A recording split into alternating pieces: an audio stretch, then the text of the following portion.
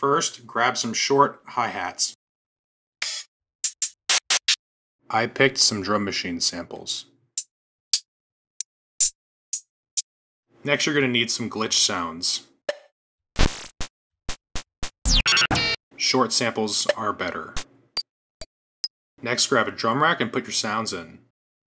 Next, make a MIDI clip and fill in the notes. You want to fill the entire clip using the legato button. Now, grab an arpeggiator and set the style to random other, so that it will play a random sound other than the one it previously played.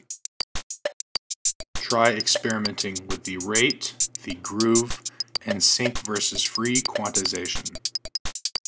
You can also use any kind of short drum sounds in here to create very complex, never the same drum loops.